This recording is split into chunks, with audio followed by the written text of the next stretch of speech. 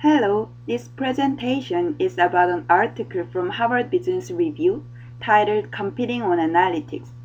My name is Hajin, and I'll cover some highlights in the article and introduce some application examples in human resource management. I hope you will enjoy it. This is the outline of the presentation. First, we will see some background of analytics and three key attributes of the organizations that compete on analytics, as well as their sources of strength. Then we will see some applications in human resource management from another article.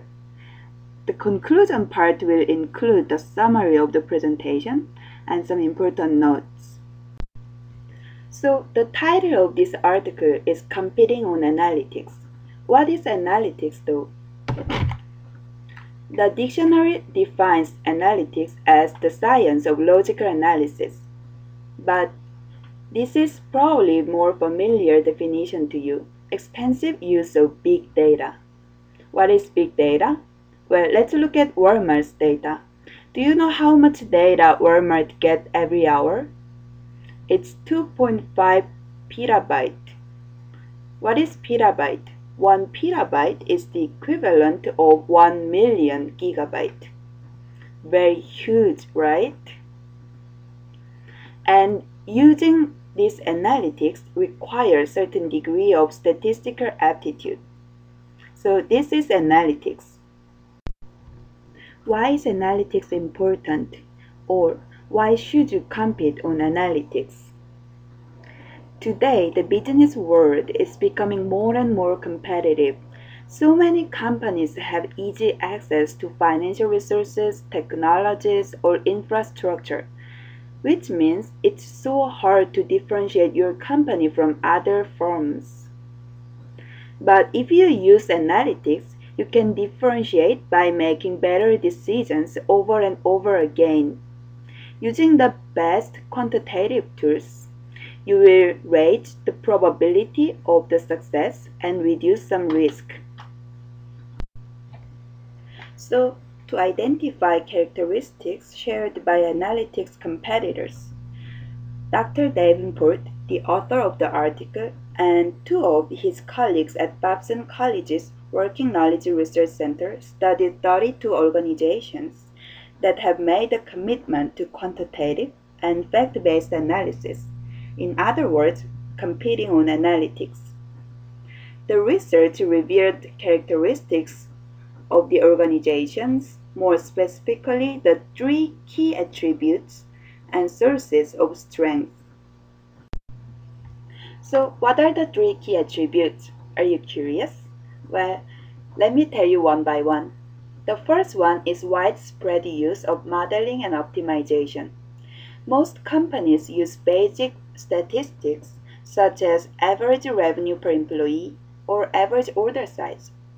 But these organizations go well beyond.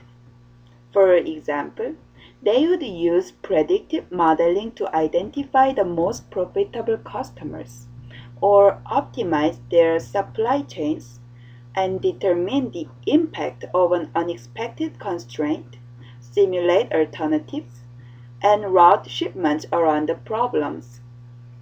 The second is an enterprise approach. In most companies, business intelligence is managed by departments. So each department, they would have their own tools, own data, or own people.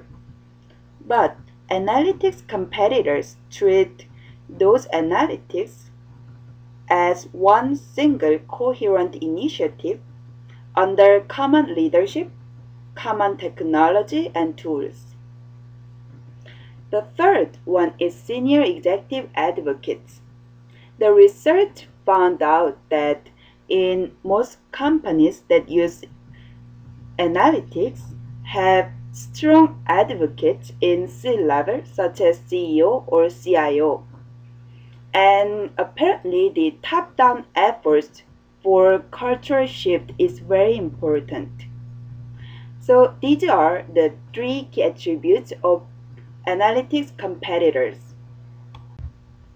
So now the question is this: how are they different? What are the sources of strength of analytics competitors? So what are the sources of strength? The first one is right focus. By using analytics, you can find the areas that can be most effective when you invest more or when you take more care. And also you can find how the customers react to certain initiatives and be more focused. The second one is right culture. By creating this analytical culture, your employees would more likely to operate on a hard fact instead of small qualitative samples. The third one is the right people. Analytics competitors look for analytical mind, statistical aptitude, and most of all, the ability to explain the complex and complicated idea in easy terms so that the shareholders, stakeholders, they can also follow what they are doing. The last one is the right technology. The right technology includes a data strategy and right business intelligence software and appropriate computing hardware for accommodating the big data. So these are the sources of strength. Let's look at some specific examples of using analytics. This is in human resource management, and I looked at another article using targeted analytics to improve talent decisions, people and strategy. This article included two specific examples, one from PricewaterhouseCoopers and the other from Pepsi Company, Frito-Lay department. The first case comes from PricewaterhouseCoopers. PwC had a relatively high turnover for a key talent pool, so they wondered whether a deferred compensation program would work as a retention tool.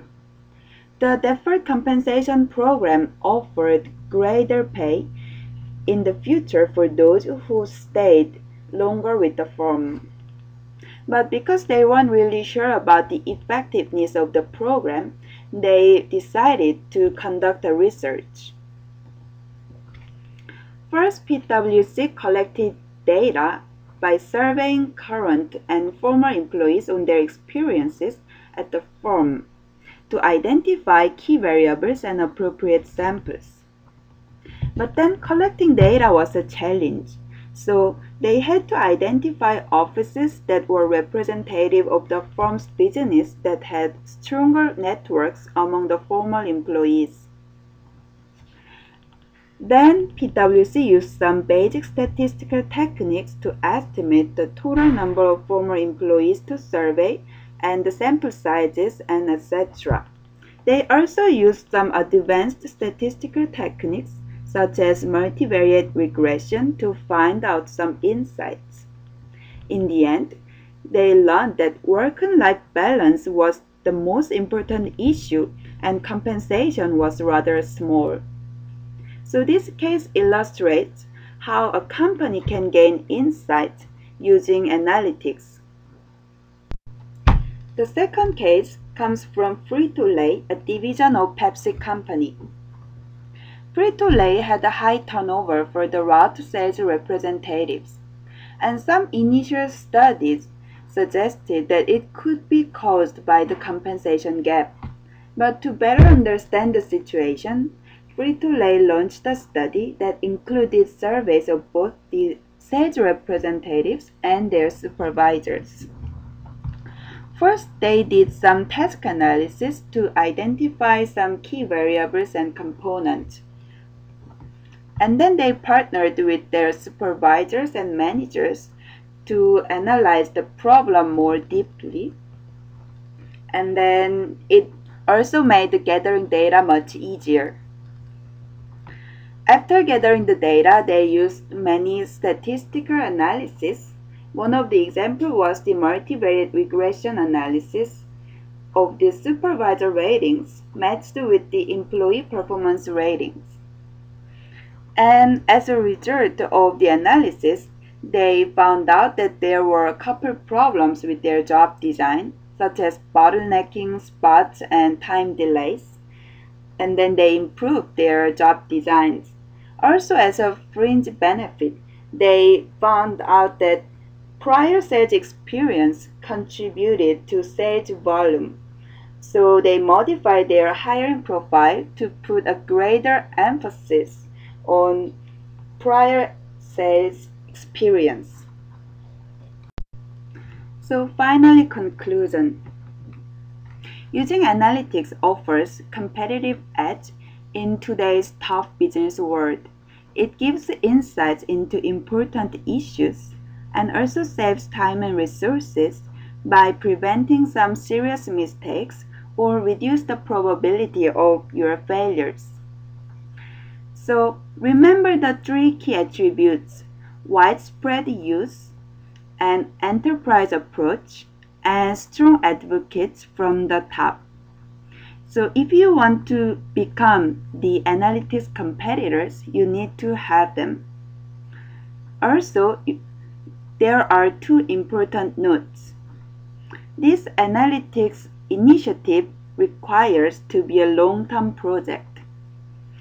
After all, you need to gather the data for several years to have enough of them. Another thing is that finding the right talent is a big challenge. This analytical skill requires extensive training and years of experiences. But it is not impossible. Many organizations are doing so well, and I'm sure you can do it as well. So this wraps up my presentation. Thank you for your listening.